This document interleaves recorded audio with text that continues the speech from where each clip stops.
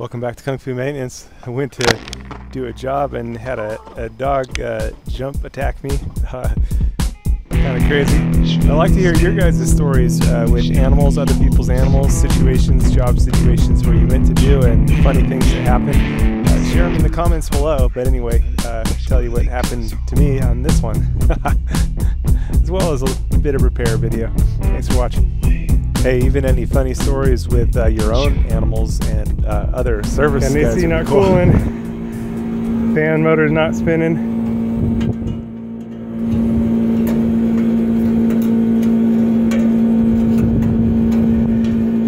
Uh-oh, not looking good, is it?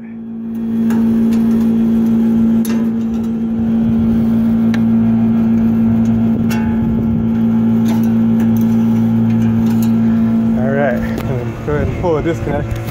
That ain't working out. And we'll see. It's got some washers on it. Probably gonna need a new fan motor. Capacitor. I have to try to put you here. Probably gonna use a new capacitor.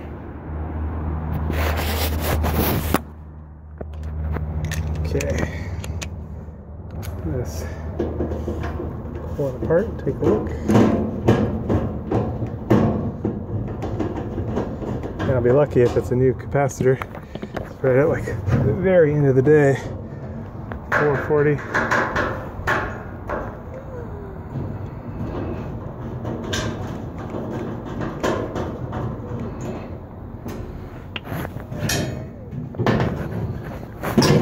Okay. Usually I can push start it and that's that when it is the capacitor, but not always. So just taking a look here. Everything, you know, everything looks okay.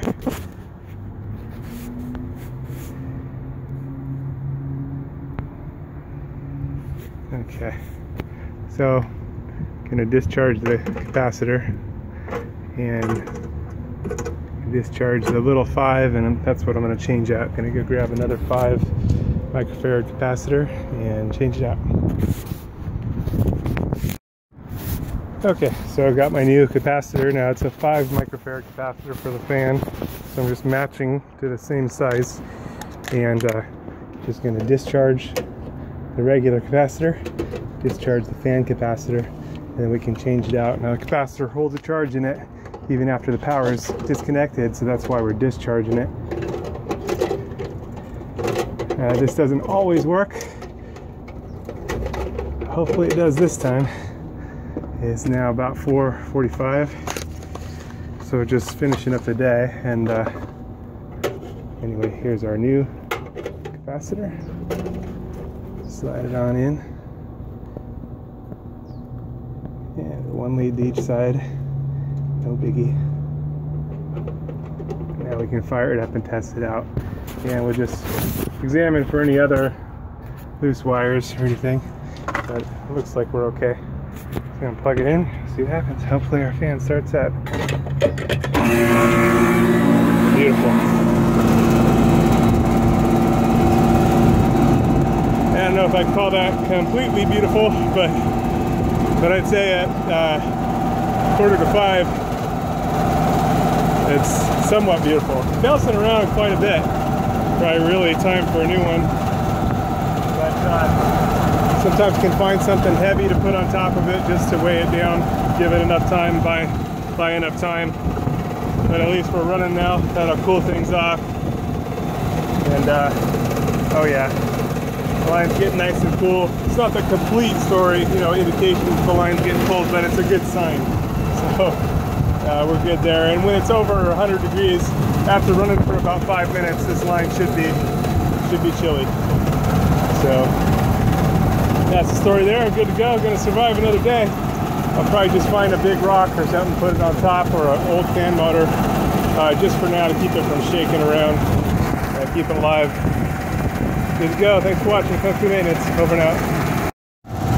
Okay, going to grab the big rock. Let's see how it goes.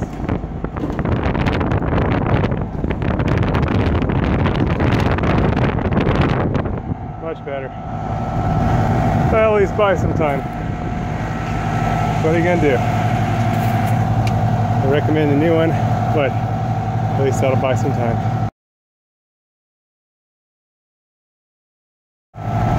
Yeah, that's so much better. Okay, so I stayed with this one for about 5 minutes to make sure it was cool, and problem was the line actually started to get warmer and not cold enough given the temperature that it was outside. I just kind of know from feel that it's just the indication something was off, so I needed to come back the next day. Now unfortunately I kind of knew it would get through the day as it was already starting to cool off outside, and the AC probably wouldn't have to run too hard to keep it at temperature. And anyway, so I asked the guy if it'd be okay if I came back the next day. He was okay with it, so I came back the next day to fix it. Problem was, I had a dog, and somewhere it got communicated to someone that I wasn't supposed to go do the job until later in the day, but I didn't get the message. And anyway, I went in to do the work order, and got inside to the air conditioner. I turn around and there's a dog, you know, like right there, just like it just woke up from a nap, and he actually seemed okay. Seemed not too bothered that I was there. So I went ahead and lowered the AC down so I could go up on the roof and charge it up, and proceeded to leave. And everything was going good until the moment I got to the door. As soon as I turned my back on that dog, that pug jumped on me, and man, I was glad that he didn't bite me. He just started barking like crazy. I was like, hey, stay, you know, told him to stay, but he wasn't listening. So I got me out real quick, closed the door behind me and locked the door, and then proceeded to, you know, find the leak and charge the air conditioner and all that, and get it going. Problem was I had lowered it down to about 68 degrees, so and of course I couldn't go back in because the dog from that point on went ballistic, barking at me through the window, jumping on the window over and over, and he had just decided he didn't like me anymore because I had turned my back on him.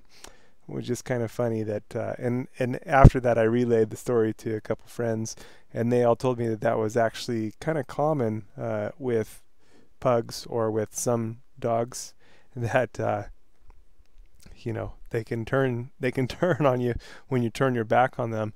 And maybe it has something to do with like a separation anxiety. They don't like to be left alone, and so they get upset when someone leaves. But anyway, that dog, he seemed fine when I was in the house, but the minute I tried to leave, oh man, it was a completely different story.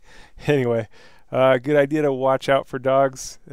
Communication is key on certain things. You know, if you know, it had been communicated, I wouldn't have gone there. But anyway, I survived. Of course, after fixing the air conditioner, it was probably pretty chilly in there. But anyway, all fixed. Survive another day. So, yep. This one, air conditioner not cooling. Beware of dog. Watch your back. Watch out for them pugs. Yep. They're mostly pretty friendly, but the minute you turn your back, it's a whole nother story. Thanks for watching. I'm sure a lot of you have some really cool stories out there of jobs that you went to do, or funny stories of things that happened involving other people's animals when you went to do a job. It'd be great to hear some of those stories in the comments below. So if you want to share any kind of scenarios and stories that you went through, or even that you've heard of other people going through, you know, I'm sure there's some doozies out there. So if you'd share them, that would be really cool. Anyway, thanks for watching. Watch your back out there. Be safe. Watch out for them bugs.